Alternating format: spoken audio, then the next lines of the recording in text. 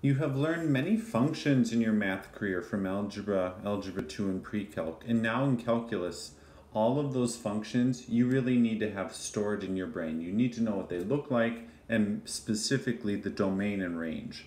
So we call these the parent functions. So no transformations have been performed on them. For example, we might be able to shift them left or right, shift them up or down, stretch them, compress them, reflect them. We'll get into all of that. But these are just the basic functions. What do they all look like? You know, it's as easy as a line, right? So if you have just an x in your equation, a line has a slope and a y-intercept. The domain and range for any line is all real numbers, or in interval notation, negative infinity to positive infinity. The reason that is any x value, I can plug it in and it will have an output. It will have a y value. A quadratic function is a function that contains an x squared. It looks like a parabola, which is a phrase or a word I'm sure you know. The domain is also all real numbers, meaning you can plug any number in and you will get a number out.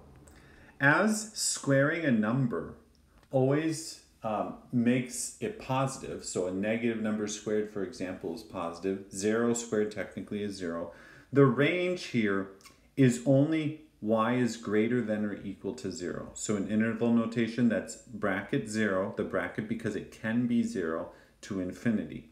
Now again, we might be able to translate this, shift it up and down, or reflect it. So in this picture I drew here, the vertex is the lowest point, and that is why the range is from 0 to infinity.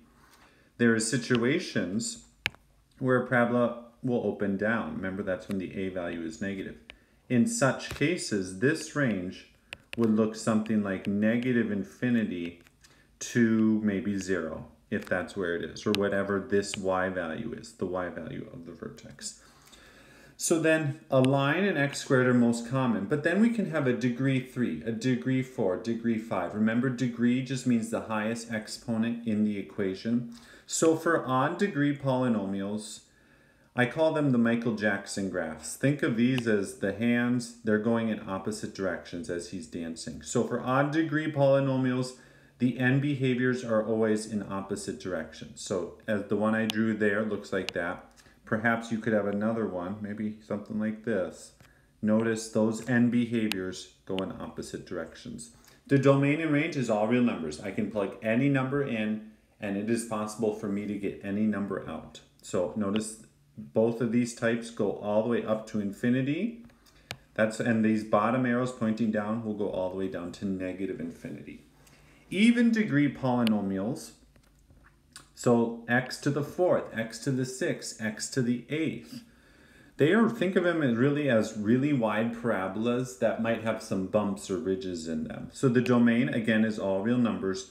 The range, depending on any translations, it is only usually the non-negative numbers, or again, if there's a shift or a reflection. So here's another even degree polynomial I draw. So, you know, maybe something like this.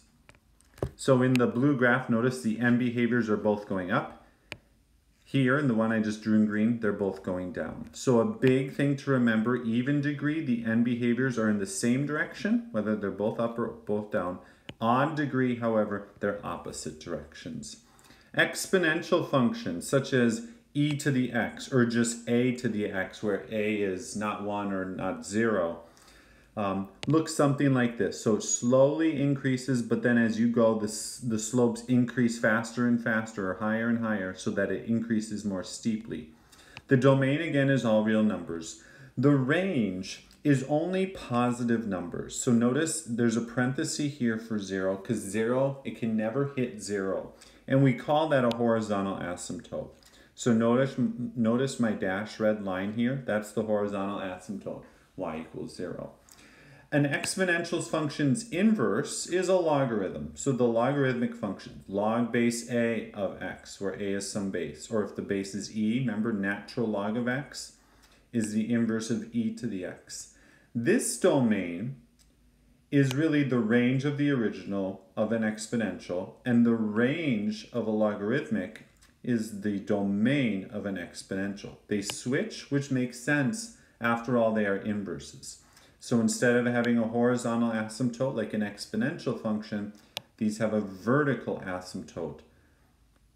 Notice anything to the 0 power, so I'm going back to exponential, any number to the 0 power except for 0. So like 2 to the 0, 3 to the 0, e to the 0, all of those are 1. So that's why the y-intercept is 1.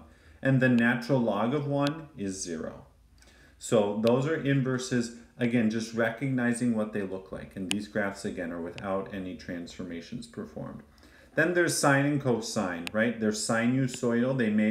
They oscillate back and forth. They're like our wave functions. So this one I drew in particular is sine of x because the sine of 0 is 0, so it starts at the origin. Cosine, the cosine of 0 is 1, so this actually starts at its highest point.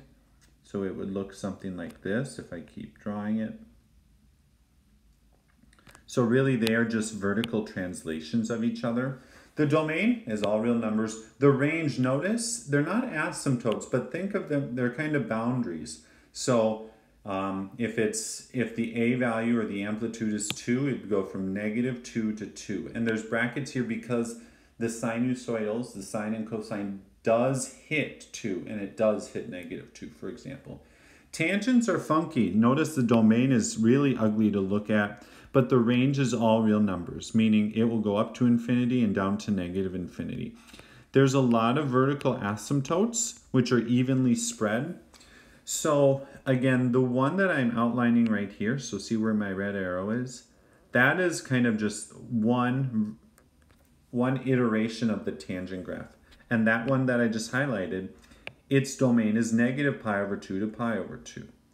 And then what is all of this? Well, if n is any integer, like if I plug in 0, I'm going to get 1 pi/2 to 3 pi/2.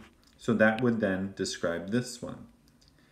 If I plug in -1, I'm going to get -pi/2 to +pi/2, which is that one. If I plug in -2 for n, I get -3 pi/2 to -pi/2, which is that one.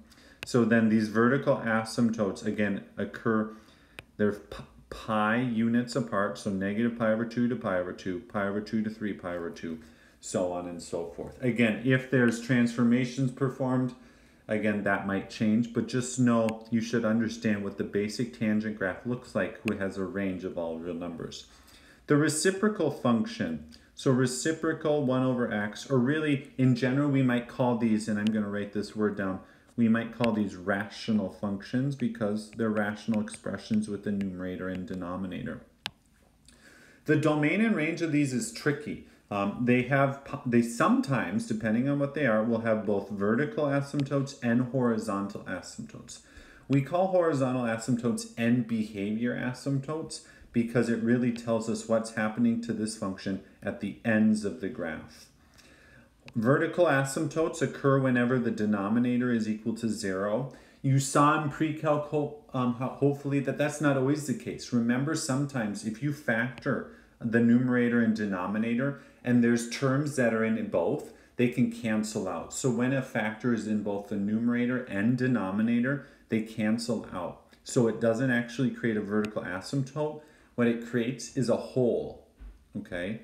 And still, it means that the function's not defined there. So this basic 1 over x, here's the domain and range. It's all real numbers except 0 because of this vertical asymptote. The range is all real numbers except 0 for that horizontal asymptote. Absolute value graphs now are V graphs. They make the shape of a V. Of course, sometimes they can be opening downward or have a different slope or a different vertex, but something like that. The domain is always all real numbers. The range, again, that will vary. So in this one I just drew here in red, the range for that one might be -infinity to 2. Again, -infinity because it goes all the way down, but maybe this vertex is at the y value of 2, so I use a 2 in a bracket there. And finally, we have our root functions, and even roots, such as the square root, the 4th root, the 6th root, the 8th root. We can only take roots of non-negative numbers, meaning 0 and positive numbers, to get out real values. So it looks like this. It's kind of half of a parabola, you know, if it's rotated 90 degrees. The range also is only non-negative numbers, so 0 to infinity there. So for example, if I say, what's the square root of 4 right here? The square root of 4 is 2. But I can't take the square root of negative 4, for example. It's 2i, which is a complex number, but we're not going to deal with complex numbers. And finally, odd roots, such as the cube root, the fifth root, the seventh root. They are similar to an even root, but we are allowed to take odd roots of negative numbers. For example, let's do the cube root of negative 8. So the cube root of negative 8 is negative 2. So notice the domain and range for all of these is all real numbers. So again, what is the goal in this video is you really are expected to know what all of these look like. You are expected to know what the domain and range are. And once we perform transformations, that becomes more complicated. But that is something we will see going forward.